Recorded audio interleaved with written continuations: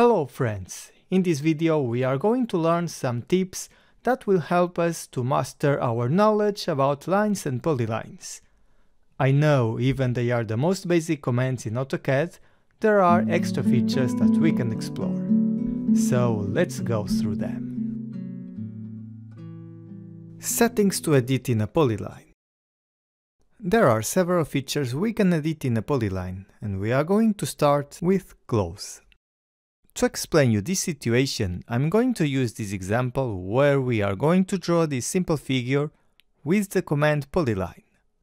You will see that what matters here is the way we will draw the last line. Let's activate the command polyline. As you may know, I can click on the icon at the ribbon, or a faster way is using its alias. Just type PL and press enter. Then I'm going to draw this irregular polygon, and let's make it beautifully starting at the same horizontal plane. First, make sure Object Snap and Ortho Mode are on. The snaps are off. Let's turn them on. I'm going to hover this endpoint, drag to the right following this track line, and then I type 200 mm to start a polyline at that distance from the corner. Then I draw each line by typing the exact length with the keyboard. And to make the things easier for you, you can just look at the left drawing as all the dimension lines are there. Also, notice as we are in ortho mode, all the lines snap vertically or horizontally. And in this way, we can draw all the lines much faster. I'm going to speed up the process.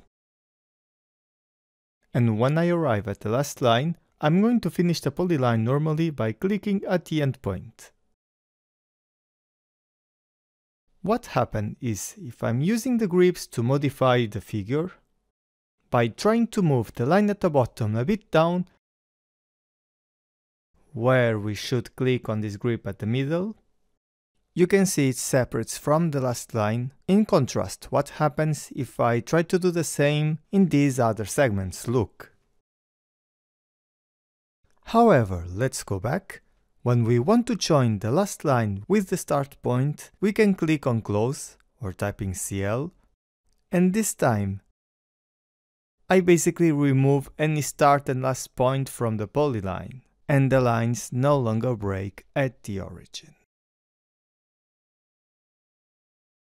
Now I'm going to select the polyline and right click with the mouse. Let's go towards polyline. And there are several settings that we can do here.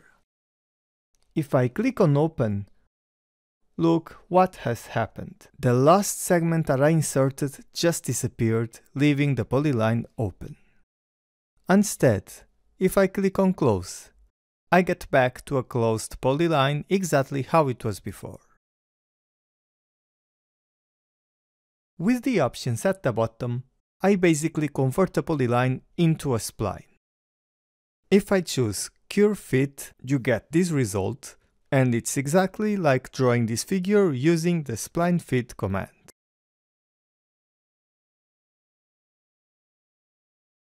On the other hand, if I convert a polyline to Spline Fit, it uses the method of drawing the Spline CV command.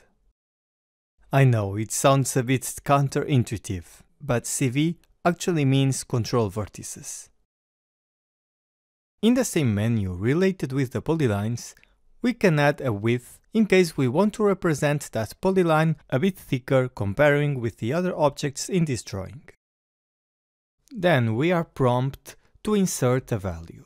Because I have these dimensions here as a reference, I can guess more or less how the new thickness will look like. Let's insert 10. And it should be more or less this distance. Type 10, press enter, and here you have the result.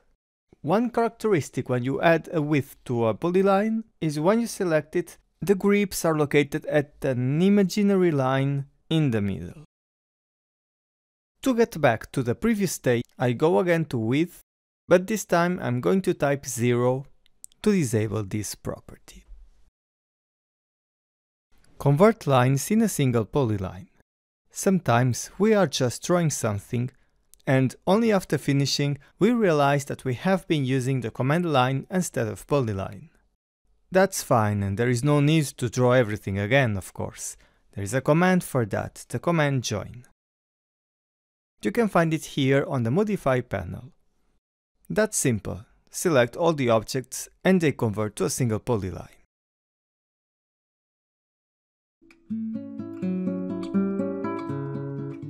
Line types.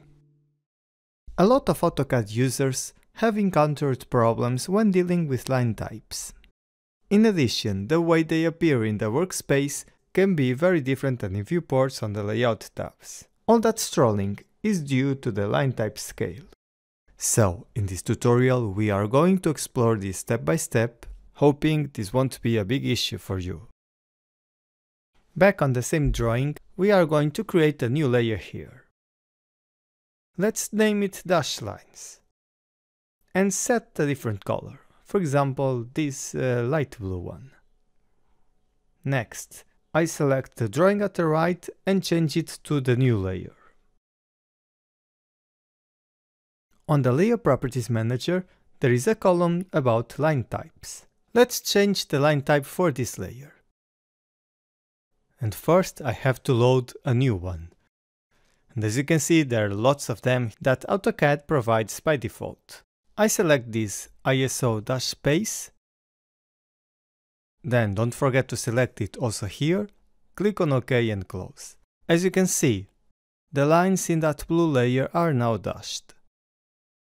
Now, there isn't any control to set a measure of each dash or to set the quantity of dashes within a line. That would be very hard to measure, but what we can do instead is set the line type scale.